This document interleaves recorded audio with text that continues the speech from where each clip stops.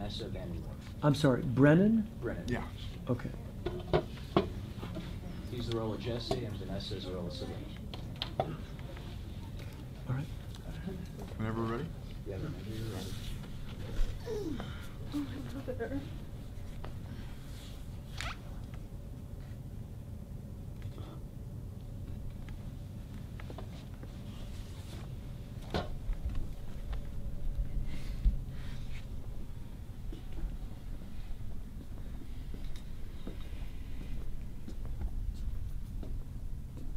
So, through my life, I've been surrounded by people who shared really, really good moments, like traveling or staying up all night to watch sunrise. And I knew those were really important moments in my life, but something was always wrong. Like, I wish I had been with different people. And I knew that what I was feeling at the time was important to me, but the people I was with just didn't understand. But I'm happy to be with you, and Okay. you couldn't possibly understand why a night like this is so important to me, but it is. It's a great morning. It is a great morning. Do you think we'll have others like that? What about our adult, rational decision? Oh, yeah. Yeah. Yeah.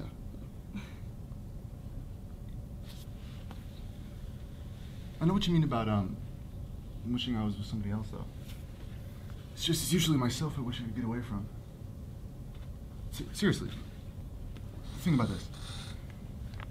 I've never been anywhere I haven't been. Mm-hmm. Right? Yeah. Never had a kiss, and I wasn't one of the kissers. I've never, gone to the movies when I wasn't there in the audience. Never gone bowling when I wasn't there making some stupid joke. I think that's why so many people hate themselves. It's just because they're sick to death of being around themselves. Let's say, for instance, that you and I were together, long term. Mm-hmm. Okay. You'd start to hate a lot of my mannerisms. The way every time we'd have people over, that I'd get a little too drunk and that I'd become insecure, and I'd start telling the same stupid pseudo-intellectual story again and again and again. And I've heard all those stories before, so of course I hate myself. Right. But being with you has made me feel like a different person.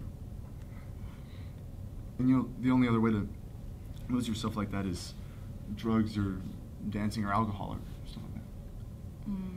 Fucking? Fucking, yeah. That's one way, yeah.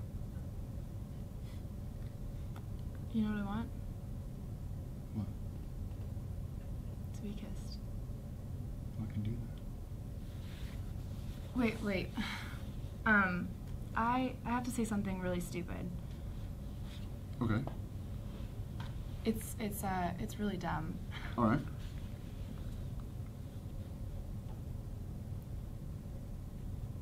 I don't think that we should sleep together.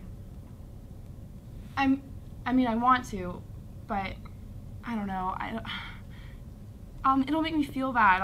I'll miss you, and I don't know who else you're gonna be with, and it's dumb, and it's not very adult-like, and it could even be a female thing, but that's just kind of the way it is. Let's see each other again, then. No, I don't want you to just break our vows so you can get laid. I don't just want to get laid. Oh. I mean, I want to. I think we should. I mean, we have till morning, right?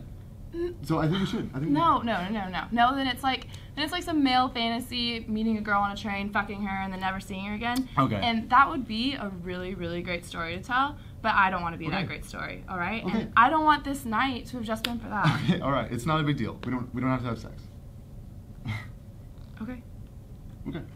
Okay. You don't want to see me again? No, of course I do.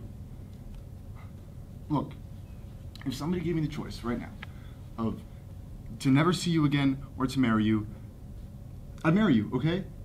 And maybe that's a whole lot of romantic bullshit, but people have gotten married for a lot less, right? You know, actually, I had decided when we got off the train I was going to sleep with you. But, you know, since we've been talking so much, I'm not really sure. Oh. Oh, okay. Okay.